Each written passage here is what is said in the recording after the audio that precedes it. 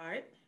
Welcome, everyone. My name is Lindia Hayden. I work in the Office for Diversity and Inclusion, also known as ODI. I am the co-lead with Pamela Abner of the Black Women Leaders Connect Employee Resource Group.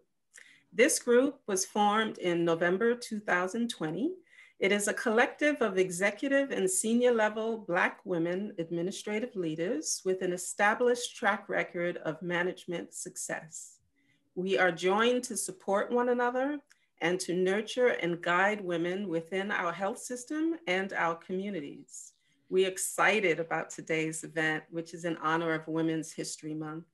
We will record and share this event on ODI's YouTube playlist if you want to share with others.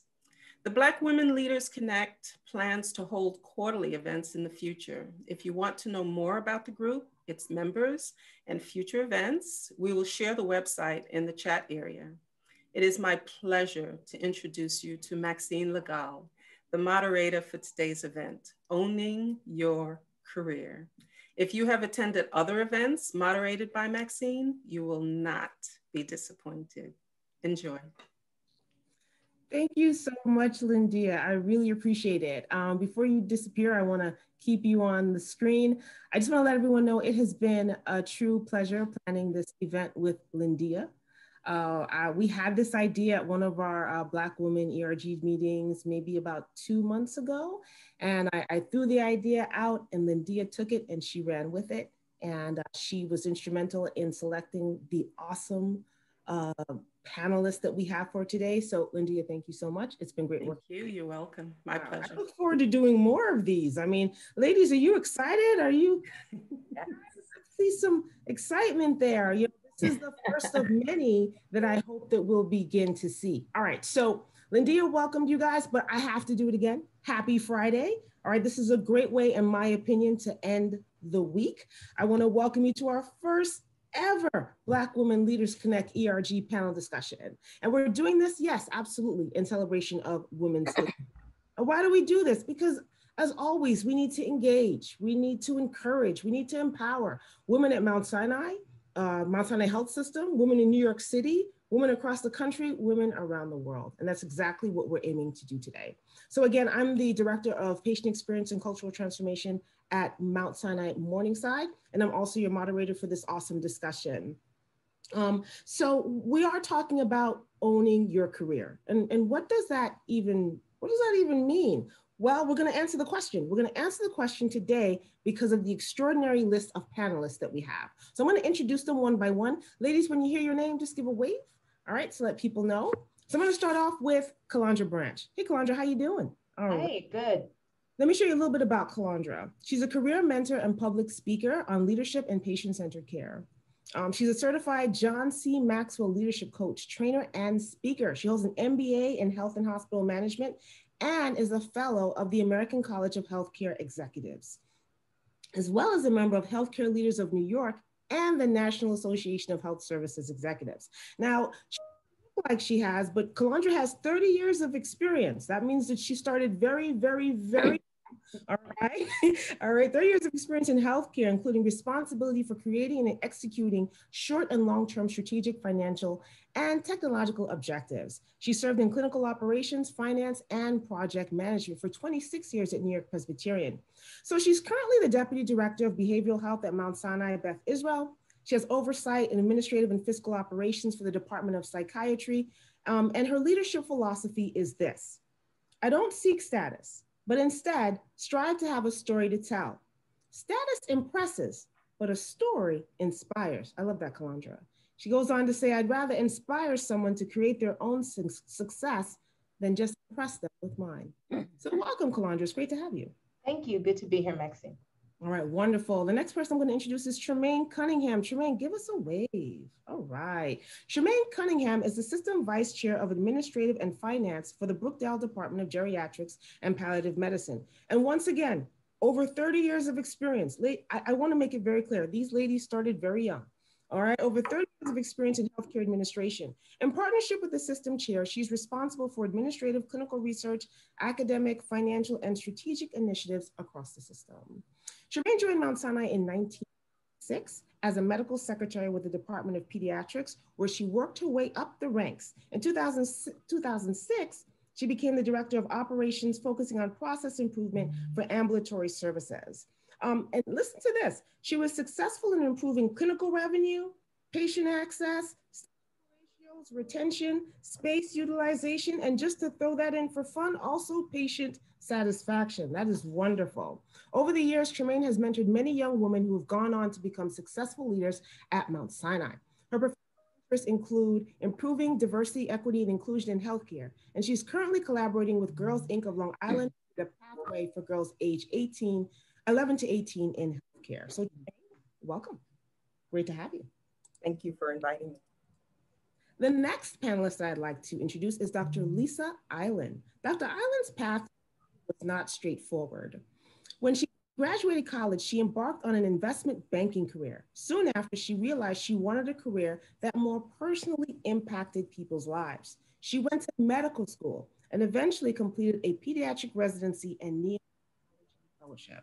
In 2011, she joined Mount Sinai. In 2015, she became the director of the NICU. She strives to equip families and staff with tools to minimize stress and optimize outcome of vulnerable newborns. Outside of her clinical responsibilities, she chairs the Diversity, Equity, and Inclusion Committee for her local American Academy of Pediatrics chapter. She co-directs a summer healthcare internship for underrepresented high school students, and she chairs the ISSM Promotions Committee. She also chairs the Mount Sinai West and Mount Sinai Morningside Medical Records Committee and serves on varied community and hospital communities as well. So welcome, Dr. Island. It's great to have you with us this morning.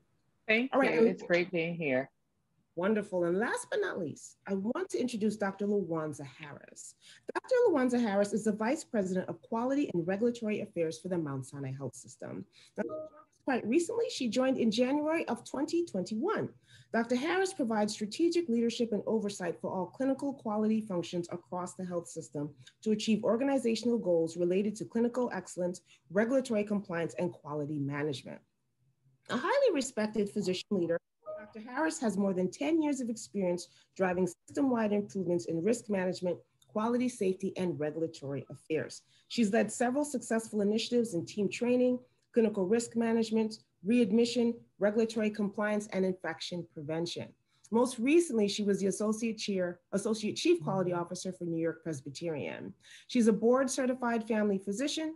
She received her MD and MPH from the University of Rochester School of Medicine and Dentistry. And she is the 2022 Executive MBA, MS in Healthcare Leadership candidate at SC Johnson College of Business at Cornell University and Weill Cornell Graduate School. Welcome, Dr. Harris. Great to have you with us. All right. So I think we've talked a lot about your accomplishments, and they are impressive, extremely impressive, but sometimes it's also helpful to get to know people on a personal level. So I'm going to have a little fun with you guys, if it's okay with you. I want to take a moment for you guys to share one fun fact about you, something we wouldn't know if we saw Calandra walking down the hallway, all right? Something we might not know if we saw Tremaine in the elevator, that you're just dying to share with our audience today. So guess what? Because I came up with the idea, I'll start. Something you may not know about Maxine if you saw her walking down the hallway. I am a music enthusiast. I love music. I can't get enough, all right? I grew up on hip hop. Then I switched over to gospel because I don't know what they're talking about now, okay?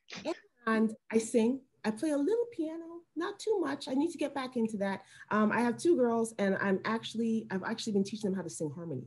So watch out, world, all right? Because you never know what could happen in the next several years. But that's a little about me personally. Who would like to jump in first and share a little bit about themselves? A little fun fact, anyone? Anyone? I'm going to jump in because I'm actually piggybacking off of yours. I actually am also a music enthusiast.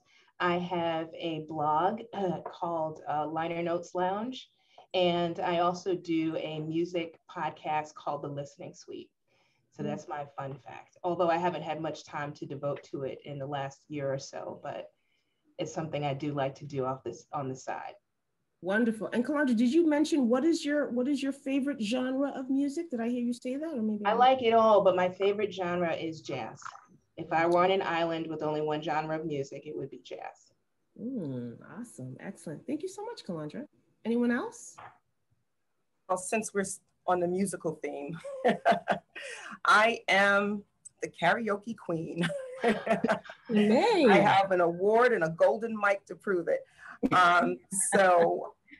Some of you might know, but if you were just hired, let's say in the last 3 to 4 years, and you've seen the New Beginnings video for wayfinding, that's actually me singing the Walk This Way song. That's me. That was excellent. I look a lot different, but yeah, so that's one fun fact. I love karaoke and singing. I love it. I love it. Thank you, Tremaine. That was actually a great video. And yes, you can sing. Thank you for that. All right, wonderful. Dr. Harris, can I go to you? Yeah, I was just about to jump in. So a fun fact for me, it's the same thing along music. Growing up, in addition to loving medicine, I loved singing. So I was a part of a group. I did a lot of singing growing up, classical music, as well as singing jazz and R&B. I decided, since I love science, that I would, I wanted to become a doctor.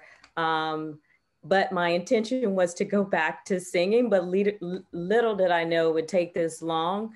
But so whenever I see someone on stage, that's the only time I get envious, because, for those who know me, I love to entertain. And, that's one of the things that I definitely miss, is being able to get on a stage and sing. So that's a fun fact about me. Awesome. Wonderful. Thank you so much, Dr. Harris. Dr. Island, no pressure if it's not music. Okay. I know. Unfortunately, unlike my talented panelists, I have no musical talents. In fact, I'm tone deaf. So I love music, but please don't ask me to sing. So I pride myself on keeping calm and quiet. And I do that in 2 ways. One, I'm proud to say that I'm a meditator. So I have spent 1,385 consecutive days meditating on Headspace. And the other way that I keep my calm and quiet is working out. So I hold the record of number of pull-ups that can be done in this household. So look out, I'm strong but quiet. Oh, wow. Thank you so much. Ladies, thank you for just doing that for me. I really appreciate it. And the chat is definitely alive with a lot of people commenting and hearing all the awesome things you guys like to do in your free time. So Tremaine, you're getting a shout out for your awesome karaoke skills. Right? Music is a theme. Someone wants us to start a group. Did I see that somewhere in here? I thought I saw that somewhere in here. So why don't we jump right into it? I want to start around career growth and development. I stole this quote from Lindia, who got it from Shirley Chisholm, who's quoted as saying, "If they don't give you a seat at the table, bring a folding chair." All right. And I think that that's what you ladies have done today. So first question, what are some of the things you've done that you feel have contributed to your career growth and development? And it's for anyone. I have a few targeted questions, but we'll open it up with that question to start. And I'll say it again. What are some of the things you've done that you feel have contributed to your career growth and development? I would say for me, the number one thing that I've done is to be intentional. I think you have to be very intentional about your career. And what I mean by that is you have to be very strategic and have a vision for yourself of what it is that you want to accomplish. One of my greatest mentors that I've ever had, and I've had a lot of mentorship as well, and I would say that was another thing, but one of the things that he said to me was that no one will advocate for you the way you will. And that is the truth, because people come with their different agendas. Even if they think that you are very talented, that you are a high performer, they still have certain goals that they want you to accomplish. But at the same time, you have your own goals, and you have to let people know what it is that you want. And you have to be willing to put yourself out there. And so you have to be intentional. And that means having a discussion with people in terms of what those goals are, and being open to new opportunities that may come up. Not every move you make is going to be a promotion. It may be a lateral move, but if you do have a lateral move, it needs to add value to your portfolio, if you were to think about your skill set as a portfolio of things that you need to make sure that you have those projects that feed into that, you need to make sure that that if it is a lateral move, it's adding value to that. And if it's not, then you need to think about, well, it's time for me to take a leap. And, you know, as the old saying is, no risk, no reward. So I think it's important to be very intentional. And number two, to have really solid mentors who surround you. Intentionality and mentorship. Thank you so much, Dr. Harris. Anyone else? Yeah, so piggybacking on what Dr. Harris said, certainly intentionality is extremely important. But one of the things that I've learned, particularly given my circuitous path to where I am, is that being open to change and keeping an open mind to what opportunity actually means. It may not be what you woke up that morning thinking, hey, this is something I'd like to do.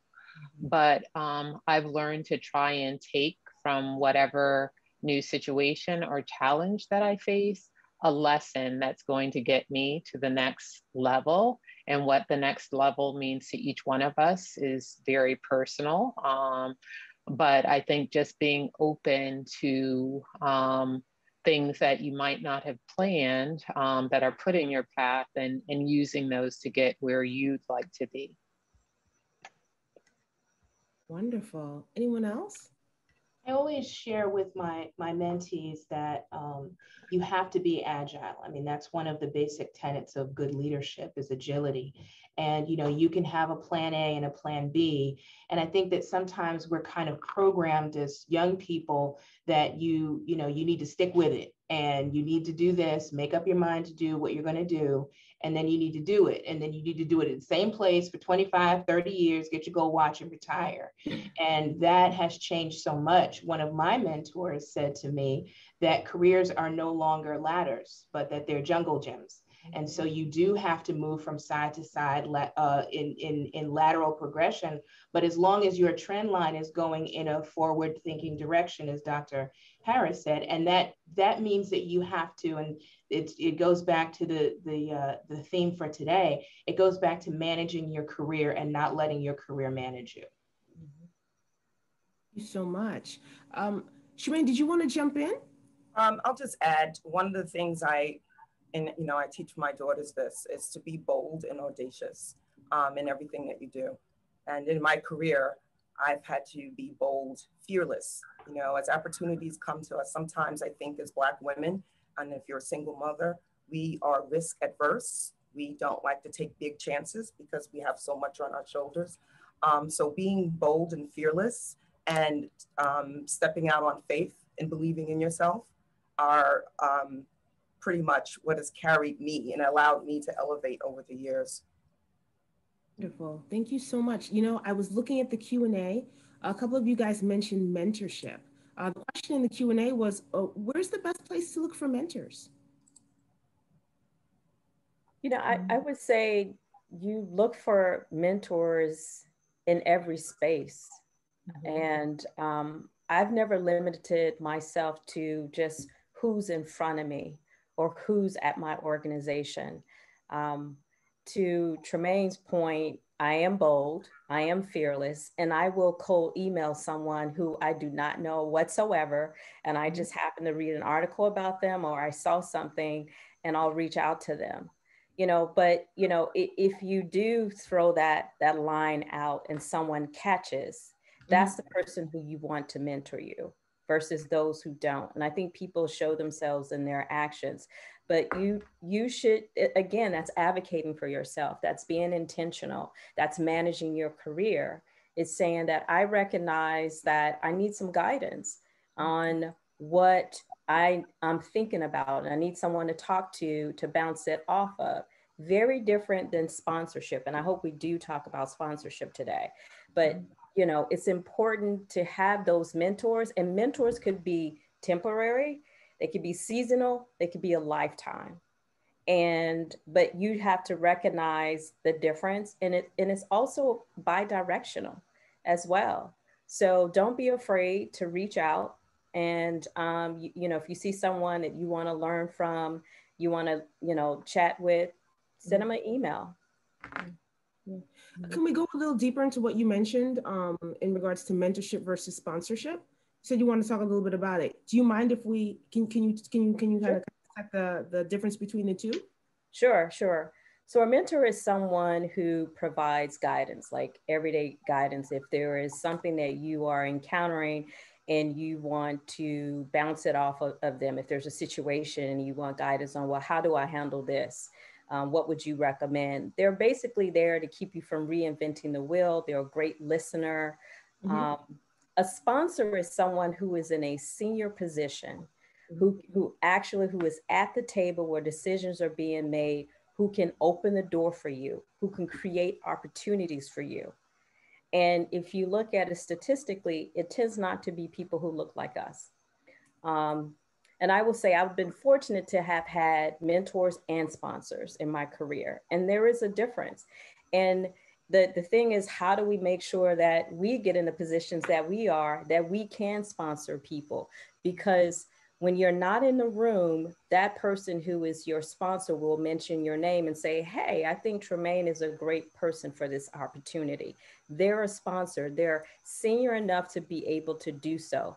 That's different from a mentor. A mentor can still be a senior executive, but it's just the difference between that relationship. And usually we do not have as much access to a sponsor as, more so than mentors. Wonderful. Thank you so much. Calandra, I see you nodding your head. I did not learn that difference until a few years ago. And I was having a conversation with a colleague and she recommended the book. And I apologize, I'm going to botch the title, but basically it was saying, don't just look for a mentor, look for a sponsor. And so I started to do my own research about that difference between a mentor and a sponsor. And sponsorship is really interesting because not only is it providing an opportunity, but it's really that leader putting themselves on the line and being willing and open to, put your name out there at the table. Because there's a lot of people who don't mind giving you advice, but there's not as many people who are willing, or even if they're able, who are willing to put your name out there in the street, because then you become competition. And so in some ways, and we do have people, unfortunately, who are like that. So my personal goal is to be more of a sponsor to people. It's really significant. And as Dr. Harris said, there are different levels of mentorship. I'm actually learning that myself, in that it's not always just one person that you're looking at, or one person in a particular field, but actually it's encouraged to find mentors and allies outside of your field. Maybe it's okay to have a mentor who is a man, a mentor who is not African American, because you have a cadre of people to reach out to, because you need to get insights from other people. As Dr. Harris said, we're taking ownership. We need to take ownership of our mentoring as well. It's the mentee that really drives the relationship, because you have to come to that relationship knowing what you want. The mentor is not there to tell you what to do, how to do it, and when to do it, to give you the roadmap. Your job as the mentee is to say, this is what I want, and your mentor and your sponsor will help you navigate those waters. So it's important for us to realize that being a mentee is just as much of an active role as being a mentor. And again, it's about you knowing what you want and taking control and managing your own career and managing yourself. Wonderful. Thank you so much. They're asking for the title of the book again in the chat. So I'll find it. All right, no pressure, but if you can, the minute you drop a book name, people are all over that. I know. And there's a great video by Carla Harris that talks about sponsorship as well. I think that Dr. Nolan Kajetsu dropped the link in the chat, I believe. Okay, great. Yeah, she talks a lot about that and her experiences. Thank you so much. Wonderful. Thank you for defining that. That is great insight. Dr. Harris, I want to come back to you. I know that we're talking about career growth and development. So I know you recently joined Mount Sinai Health System just earlier this year. How have, the things that you've done, you mentioned I think it was you who mentioned intentionality and mentorship. How have the things you've done prepared you for working in a new health system? You've made a change between, I believe, Presbyterian to Mount Sinai. It's still healthcare, but cultures are different, right? So how have the things you've done in your career growth and development aided you in this transition? I think what I recognized early on is that, you know, just like if you're reading a book, you know, it's the book is trying to tell a story and each chapter is different, but the theme remains the same throughout the book. And so what I recognized early is that, you know, the experiences that I was going through at New York Presbyterian and at Columbia University, because I was faculty there, was preparing me for anything in another situation. And that's another way how I would get through things as well. Because if it's something that's challenging, what you're learning is how to navigate through that particular experience. But what's important is to keep your eyes on the prize, if you will, to remain true and know that the skills I'm learning now is going to help me in another scenario. So, you know, I think what prepared me is to always stay focused on, well, I believe that this is going to help me in the end. It wasn't thinking about, well, I'm going to go to some other institution, but I just, in order to deal with whatever it is that I was tackling at that moment, I knew that I was gaining a skill set that was going to be helpful for me as I continued to progress throughout my career, whether or not that was a new leadership skill set, which I believe leadership skills should be and are transferable, no matter which situation you're in or which industry that you're in.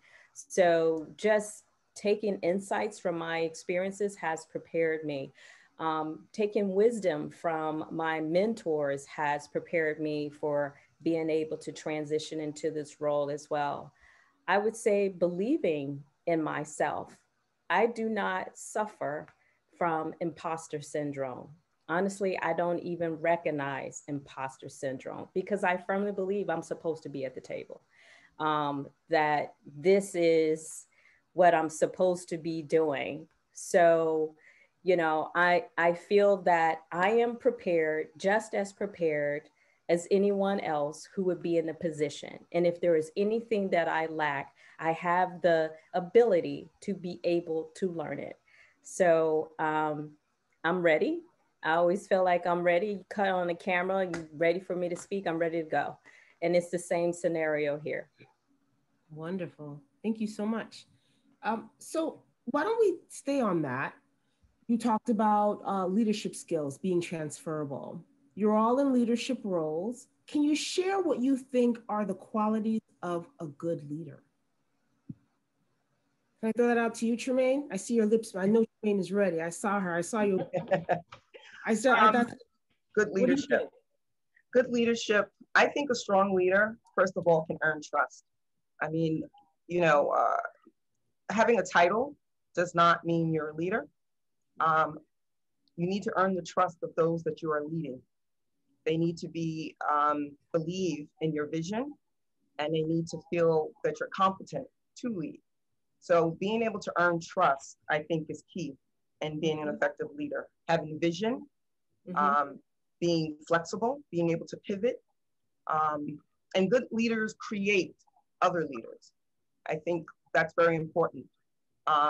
For leaders to not feel insecure or threatened about their positions, to always be considerate of succession planning, and create future leaders.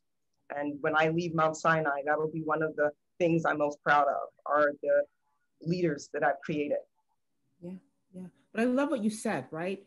You're not threatened by others. You just want to empower and build people up. But it's also connected to what Dr. Harris said, right? I love the way she said, I don't suffer from imposter syndrome. When I'm there, I believe I should be there. And there's that inherent confidence. And when we have that confidence, it makes us better leaders, right? Because we're less likely to be threatened by others.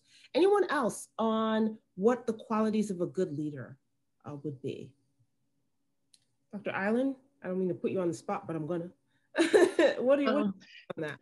So for me, I'm taking it from a different angle. Certainly, I agree with what's been said, but I think a very important quality is knowing yourself and what's important to you and what you value. because without having those things, it's hard to lead because you will be tested. Things that you say you value, there will be situations in leadership where those things are in conflict with what's going on. If you take a stance on equity, for example, in patient care, there will come times when people challenge a change in practice that you make in order to ensure equity. But if you and yourself are firm in what you value and what's important, you're not going to waver with those changes. I'm not saying to be inflexible, but I think one of the really important characters of being a leader is really self-knowledge and what's important to you and where you draw the line. Wonderful. Thank you so much. I think, to add, I think there are several qualities of a great leader. Number one, I firmly believe that a leader also has to exercise a bit of humility. You don't know everything. A great leader surrounds themselves with people, honestly, who are smarter than them, who can challenge them, and who helps them to think differently, hence having a very diverse group around you. So exercising humility is very important in terms of being a great leader. Another point is being agile, knowing how to adapt, to adjust to different situations, to not be so set in a certain way. It's important to be, to have those characteristics to be a great leader. Thirdly, I would say to listen. It's important to be able to listen to the people who are around you, to hear what they're saying, listening not to react, but listening to respond to what they're saying. And I firmly believe that there is a difference, because a lot of times we don't listen. We already have an idea of what we're going to say. And then lastly, I think a great leader knows how to create the narrative and weave it together into a vision. You have to be able to connect the dots for people, because you have a lot of people around you and they're trying to figure out, why are we on this train? Where are we going? Why are we stopping here? And so it's really important to be able to do that as a leader. Thank you so much. That's wonderful, Dr. Harris. Calandra, specific to you, I know you've done a lot of work in this space, right? You mentioned the coaching certification that you have. What are key qualities that good leaders, we talked about some great ones, what are key qualities that good leaders miss? What's often like, what's in people's blind spots? Sometimes it's the very basics. So again, leadership is not about a title or a position. Leadership, my working definition of leadership is always very simple. It's being yourself. If you know that within your heart and your mind, you are a leader, and leader meaning person of influence. So you can be somebody who's not at the top of the food chain and still be a leader because you have influence over others. And a good leader is a good influence. A great leader is a great influence. So sometimes understanding that leadership is just about being you, being yourself, and really knowing, and going back to what Dr. Island said, you have to know what your values are. You have to revisit what shapes you and what makes you a leader, because being agile means that you're going to be in different situations. You're going to have to know, just like that, how am I going to shift gears? But you're going to have to do it in a way where you continue to stay true to your values. That's the linchpin that helps you make every other decision going forward. And so if you don't have your own values in check, then you can't do any of those other things that my sisters here on the panel have talked about. You cannot establish trust with others. You cannot, be confident and be humble. You can't do any of those things if you don't know yourself first. So that being bold, being confident, being fearless, those are the things that are helping to shape the values that we want to embody as good leaders. The other thing that I think we miss the mark on sometimes is the humility. I'm going to drop another book name. I'm sorry, y'all, but I'm always reading leadership books. But Stacey Abrams' book, Lead from the Outside, really talked about this in her early days, even before she became a politician. But, sometimes we get humility confused. And so just because I am bold and fearless does not mean I'm arrogant. And especially as women of color, that is a challenge that we often face, is that we want to take that step back because we're afraid of being looked at as the angry Black woman. And so what we have to realize is that humility is not always putting ourselves down. Humility is not, covering up our lamp so that we don't outshine somebody else or so that we're not mistaken. But one of the things that Stacey Abrams talked about was how when she first got into politics, people would pat her on the back and say, you did a really great job. I mean, people who didn't look like her, people who were of influence and power, who were telling her what a great job she was doing. And she would often just kind of brush it off, like everybody can do that. But another African-American woman pulled her aside one day and said, stop doing that. Because that's not humility. That's almost self-deprecation. And there's a difference. So what she explained to her was, if somebody in that position is giving you that compliment, they really meant it. And when you diminish the work that you do, others will start to diminish it as well. And so I think that we have to be very careful in what we look at as confidence and not, you can be confident and humble at the same time. You can be fearless and fierce and also be humble. But humility is never taking away from what we are able to do and what we have done. That's not humility. All right. That's just being, that's nature. But as long as you don't take away from what we're doing, and I think that's the challenging thing that some leaders miss the mark on, is that we take away from our own abilities. Thank you so much, Calandra.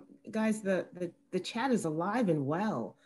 Someone put in, while you were talking, Calandra, someone said, ouch, all right, in reference to some of the things you were saying. So true. Thank you, Lindia. Accept the compliments. You deserve them. Absolutely. Thank you for the book. While you were saying it, I put it in the chat this time, just to make sure that people were aware of that. Wonderful. All right, so I'm going to move from career growth and development to the topic for today, which is owning your career. All right, so let's dig a little deeper into this concept of owning your career. I got another quote for you, ladies. Alice Walker is quoted as saying, the most common way people give up their power is by thinking they don't have any. All right, I've already kind of touched on that this morning in terms of some of the things you've mentioned. So what would you say, well, no, let me not start there. What are some specific things you've done on your career journey to own it? Now, you've already alluded to some of it with the first question, but what I'm asking you ladies to do is list it out specifically for myself and those participating today.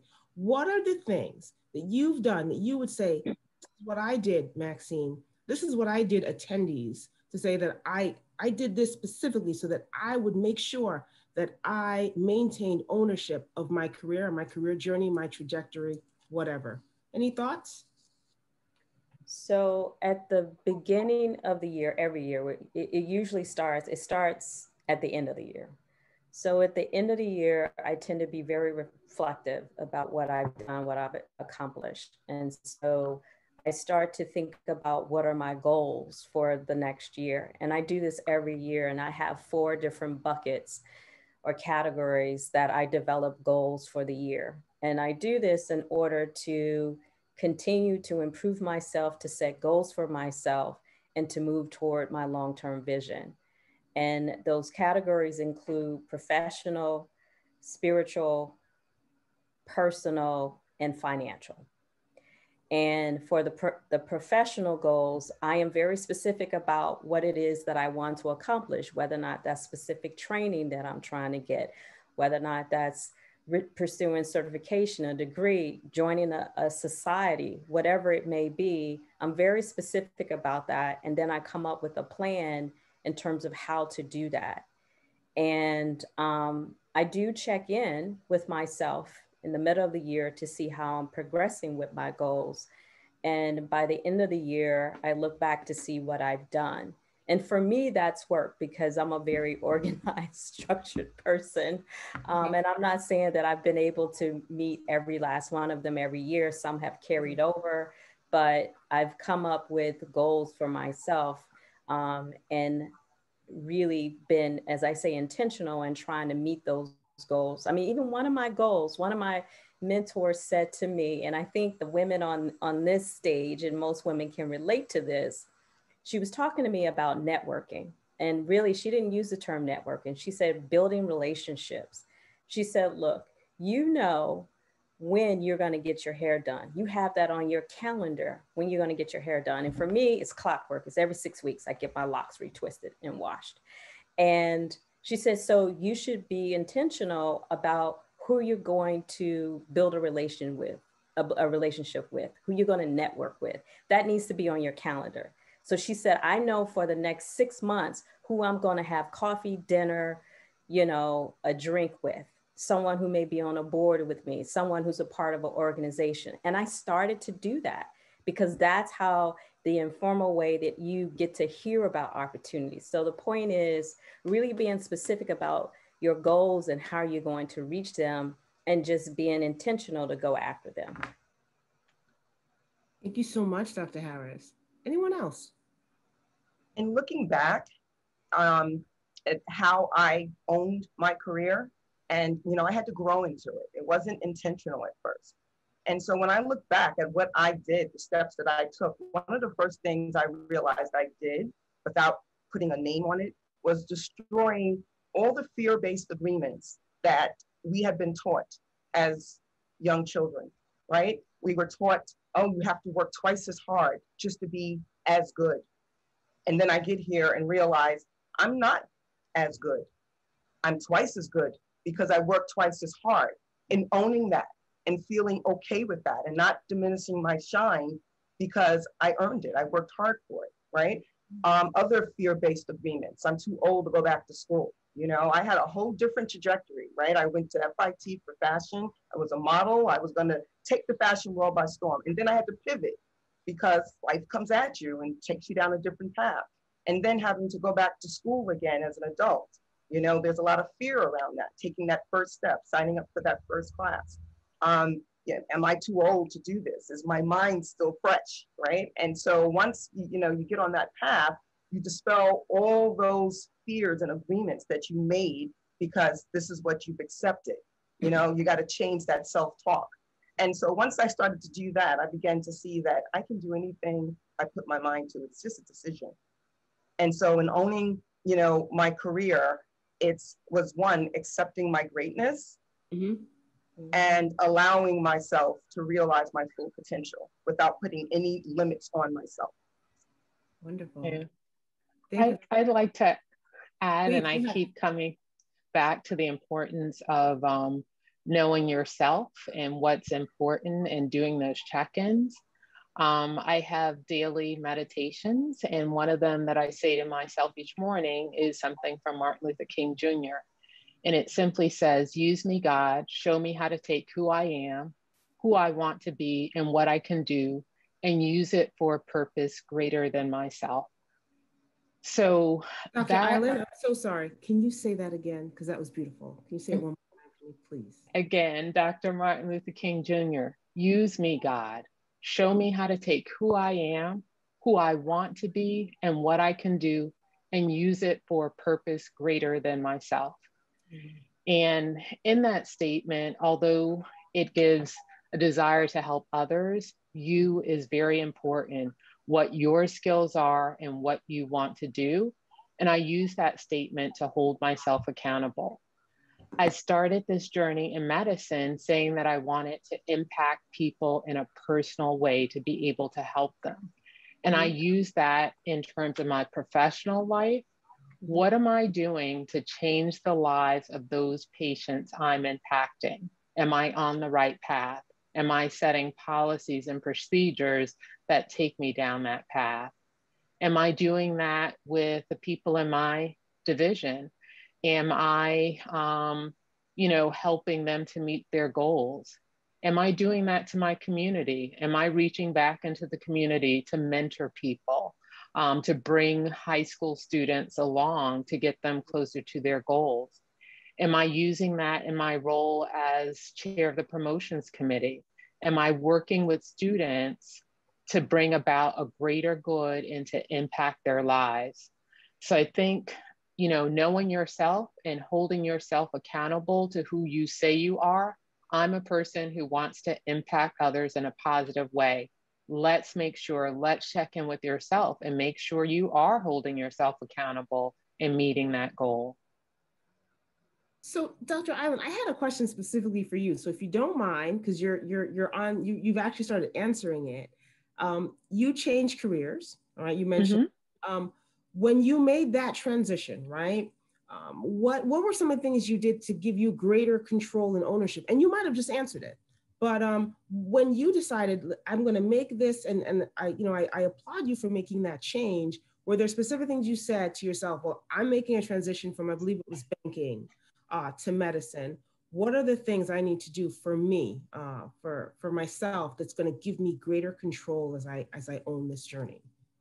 Yeah, I think keeping my eye on that goal. What do I want out of life? And certainly I'm reading Stacey Abrams' Lead from the Outside, where she talks about framing your career goal, not with a title or, a certain promotion, but the why of what you do. So keeping that why of I want to personally impact people, that got me through hard times. When I was in investment banking, my job was 8 to 4. I went home, things were good. I made money, life was great, but I wanted to impact people.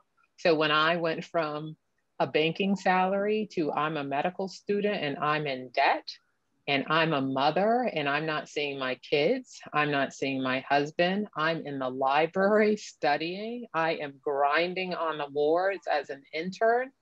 The thing that kept me going was having the vision to look out and say, you know what, this is going to lead to what I want to do and who I say I am.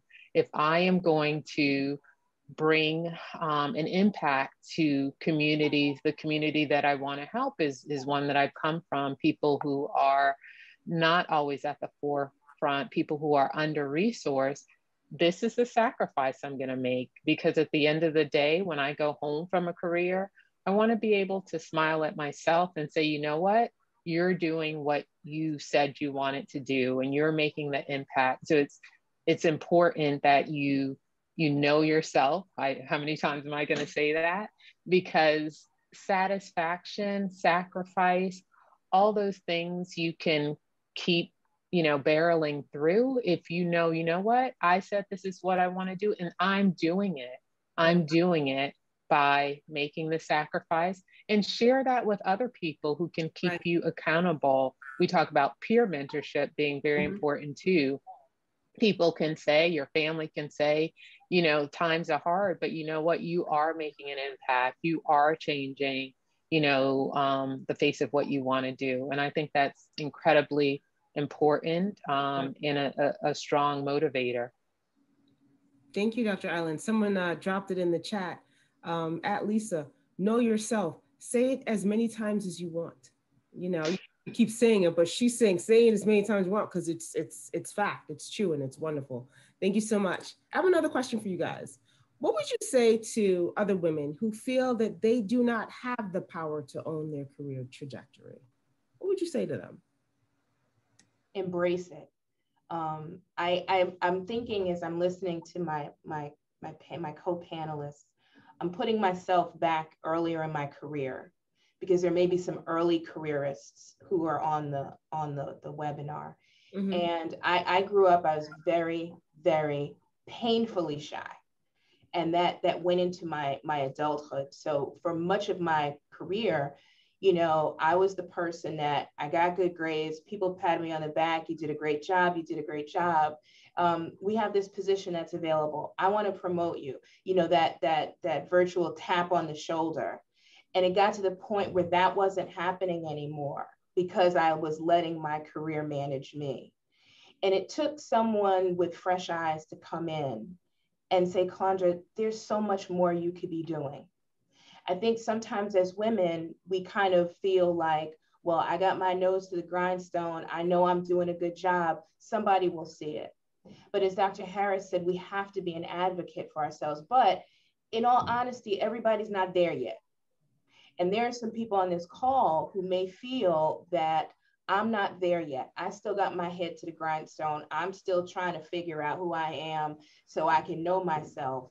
So what I would say to you is, when that person came to me and said, Calandra, you could be XYZ, which was like several levels of where I was. And I'm sitting there going, really? I could not own my career until I embraced that. The next stage was I said to myself, well, I believe he believes that about me.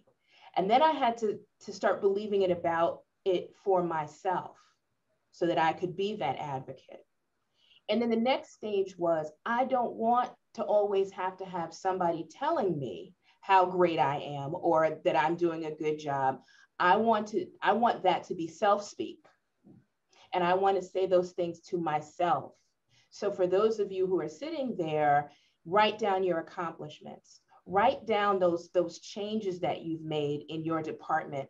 Don't underestimate any piece of value that you have added to your daily work life. Because one of the reasons people don't feel that power is because they don't know they have it. Because they've been expressing it and didn't realize that the cape was stuck somewhere in their neck and didn't realize the power that they have. So one of the things we have to make sure that we do is embrace what we're doing and acknowledge it. And that's where we fall short because we never took that step. And also understanding that it is a journey. No one in leadership arrives. We are all still learning. You heard all these book recommendations. We're all still learning. We're all still growing. And that's how we help other people. So wherever you are in your journey, you have to embrace the power. Know that you have it. And some people just don't know they have it. And I think that's one of the things that I'd like to see people take away from this is to realize that you've got power. We were born with power that we have not tapped into yet. Black women have been powerful for centuries. We have had to endure. We have been leaders. We have had to be agile. We have had to put our foot down and then pivot and do 10 things at one time and raise children and cook and work and do all these things. Inherently in our DNA, it is in our DNA to be powerful. We need to embrace that. Thank you so much, Calandra. Ladies, just so you know, I have to mute myself when you're talking because if you could hear what I was saying, you'd laugh. I'm saying go, I don't want to interrupt you guys while you're speaking because you're dropping so much knowledge right now and it is much, much, much appreciated. Tremaine, I have a specific question for you. You have successfully navigated a long career that has spanned several titles and levels. Were there things, oh, you answered it. Look at that. I like how that happens. Were there things you had to be mindful of that could potentially get in your way? And you said it. You mentioned earlier about what you believed, right? That talking to yourself. Is there anything else you want to add to the answer to that question? Because I believe that it happened organically. Anything else that you did? Well, right. So that's about self-limits, right? What limits that we put on ourselves and being able to dispel any of the fear-based agreements that we've made previously. And I'm going to drop a book too, The 4 Agreements by Don Miguel Ruiz. Everyone should read this book. It's so powerful. It's quick. It's a quick read and it will change your life. And I try to live my life by that. So one of the things is examining what those agreements that I made, that I subscribe to, that will limit me. And then coming up with a new agreement for myself. So when I started a more positive self-speak, and I believe firmly in self-fulfilling prophecies, right? If you tell yourself a negative, all your actions are going to support that negative because then you'll feel that that's what I was supposed to do. And when you change that and make it a positive, all your energy goes toward that positive thought, those positive goals, and you'll make that come true. It's the law of attraction. And so one of the things I had to be conscious of, though, as I worked my way up, is the barriers that others might put on me, right? Lack of credentials, lack of experience, that whole imposter syndrome thing coming in. Am I good enough to be here in this space? When people tap my shoulder for opportunity, am I ready? Am I good enough? And then very quickly answering, yes, I am. Yes, I am. And then just moving, being bold, being audacious. One of the things I did that was a big, I would say it was the denouement of my story, right? The pivotal turning point is when I went into my boss at the time's office and advocated for a job that I had absolutely no experience in, right? I was in administration, working behind a desk, an opportunity to become the director of operations for an ambulatory practice, a very busy, robust practice. But I knew, I was confident in my abilities to learn. I'm the type of person that will take something apart and put it back together, and then I own it. And I went in with a list of all my strengths, what I bring to the table. I also listed the opportunity for my growth. These were going to be my learning curves. This is the opportunity here for me. But this is what I expect. And I went in, advocated for myself, and I got the job. And that taught me, one, how to advocate for myself. And that, you know, if you go in with positivity and a strong belief in yourself, it's infectious, right? The other person's going to believe you if you're convincing. But, you know, I went in with stats. I went in with my accomplishments, what I've done. And so that was kind of the stepping off piece for me. Not only did it show others what I could do, it taught me something about myself. That and the fact that I ran 4 marathons. Once you run one, you will know that you can do anything you ask your mind and your body to do. It's just a decision about whether you want to, and then if you're able to put the effort behind it. Thank you so much, Tremaine. I have one more question. I am against time, but I see some questions in the chat, the question and answer section as well. So I'm going to try to multitask here a little. Last quote for you guys. Struggle is a never-ending process. Freedom is never really won. You earn it and win it in every generation. Coretta Scott King. You guys have alluded to the answers to this as well, but let me ask anyway. What challenges have you had as a Black woman leader, especially in 2021, and how did you overcome them? I'll throw it out to one of you, and then I'm gonna go into the Q&A and see if I can at least answer one of those questions as well. I would say the challenges that I have experienced is invalidation, microaggressions, gaslighting when you raise the issue. And how I dealt with it was that I was steadfast in what I know I experienced and steadfast in my beliefs. And I continue to have the conversation. And yeah, I mean, that's one of the things that, I mean, I'm not just gonna say, 2020. I mean, this happens all the time. But the point is to deal with it, to not let it break you, never let it break your spirit. That's how I've dealt with it, to stay firm in what it is that I'm trying to do. Thank you, Dr. Harris. Anyone else? Right, and I found a couple of questions in here. Someone said this discussion is incredibly inspiring. I'm currently coming from a place of fatigue, COVID, mother of small children, but I can see a future in which I want to re-engage.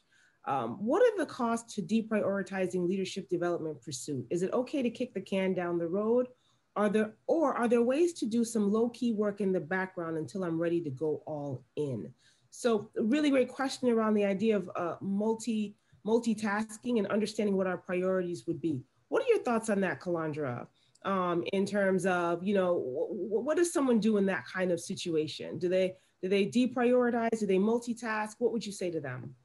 So I don't believe in multitasking. I don't think we are physically capable of really doing real multitasking, because then we will not effectively do anything of all the things that we're doing. So look for opportunities where you can focus on something. And even if you could bring it into what you're currently doing, sometimes multitasking, you're doing 5 different things. But if you don't multitask, if you can find a way of weaving them all together. I spoke with a mentee the other day who wanted to take a step back and actually do an internship. Again, you have to prioritize and understand what's the return on investment. The position that she's going to step back and take as an intern, once she goes through that process, her investment is going to be phenomenal. So you have to really just think about what is it that you want to do, so that when you're asking yourself these questions, you answer them based on, is it going to take me to that next level? And that's how you prioritize. So sometimes you need to go all in. Sometimes you need to go all in, but you have to just really ask yourself those questions. Where is it going to get me? Is it a worthwhile investment? Wonderful. And someone said that, yep, absolutely. And one final question, because I want to finish the Q&A, even though I'm up against time. Do you find juggling your career and family to be difficult? Anyone can take that. I know I can answer. It definitely is. Do you find it to be difficult? But how do you stack up against it? How do you plan against that when you're up against something that's particularly difficult, like managing family and work life? Anyone? I put effort into the quality, since I don't have the quantity of time. I used to have a lot of guilt around that. You know, I have a 27-year-old and I have a 7-year-old. And 7-year-old, I feel I'm more absent in her life because I'm busier now. So what I try to do is make sure that when I do have the time, it's something that is high quality, something, you know, an experience. We're going to go on vacation and I'm going to, you know, shut everything off and just get down on the floor and connect with you, because that's what she's going to remember, right? She's not going to remember the day-to-day minutia. She'll remember those experiences. And so I try and focus on the quality. Thank you so much, Tremaine. I'm in the chat. I just want to read something that someone said. Such an inspiring webinar. Truly grateful for you amazing ladies. I would like to thank all the panelists. People have just, they're engaged with us. Wonderful event, very inspiring. So I wanted to read a couple of those comments. We're at 12 o'clock. So I do want to be considerate of everyone's time. Ladies, I want to thank you for today. This has been truly wonderful. I'm going to take a chance and ask you to do one more thing for me. Give me one word you want to leave, or 2 words that you want to leave with everyone who attended today. Anything empowering. I know I heard the word, I heard the values, I heard agile, I heard I don't have imposter syndrome or things like that. If you could leave one thought with the attendees today, what would you want them to know? Calandra, I'm starting with you. Use your power. Thank you. Tremaine. Authenticity. Excellent. Dr. Harris. Be intentional. Wonderful. Dr. Island. The power of you and knowing yourself. All right. This has been wonderful. Thank you, ladies, so much. I'm looking forward to doing this again. I want to thank once again, Lindia. I want to thank Pam Abner, all right, who's leading our Black Women's ERG. She's our VP for Chief Diversity. So let's give her a hand clap. Pam has just been a tremendous leader in this work. I want to thank our panelists for being a part of this. And I want to thank our attendees. You guys, your engagement this morning in the chat, the thirst for knowledge, the wanting the name of the books, it is just overwhelming. This has been one of the best panels I've ever had the privilege of moderating. So thanks again, everyone. Happy Friday and be safe. We'll see all of you guys later. Take care. Thank you, Maxine. Thank you. Thank you. Thank you.